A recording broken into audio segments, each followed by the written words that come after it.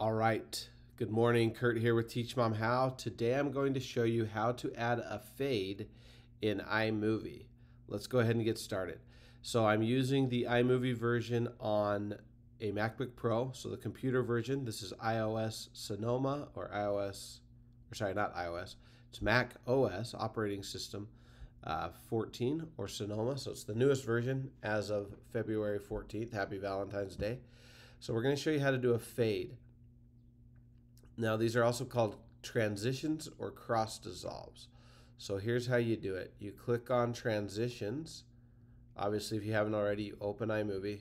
It's the purple star. And again, if you don't have it there, go to Launchpad if it's not in your dock, and either scroll through your pages till you find the purple star, which is iMovie, or search it at the top until you find iMovie. Okay, so obviously open iMovie.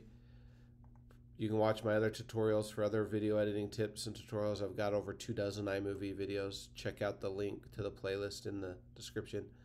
But now we're going to add a fade. Usually when people say a fade, they're referring to fade to black, which you can do right here. You go to transitions, then you click on fade to black and drag it to the end of your video, and that will fade to black. You can fade from black if you do it at the start of your video. Click and drag right there. Fades in. By the way, a cross dissolve, if done at the start or end of a video clip, will do the exact same thing. Okay. If you want to make this longer, you can double click it and tell it how many seconds you want that fade in to last. By the way, if you put 3 and then a period at the end, that will make it seconds versus 3.5. That would be 3.5 seconds. Click apply. And now when we zoom in, or sorry, when we play it, it does it really slow. That was choppy, but it does a really slow 3.5 second fade in. I can make this one 3 seconds as well.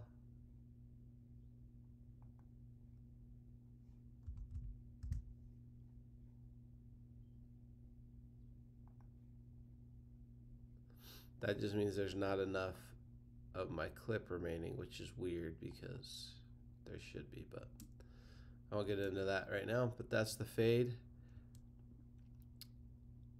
All right, so that's the fade. I've got other videos on how to use different transitions and things like that, but that is how you fade in iMovie. If you found that helpful, stick around. Check out some other iMovie tutorials or any other of my tech how-to videos. Have a great day.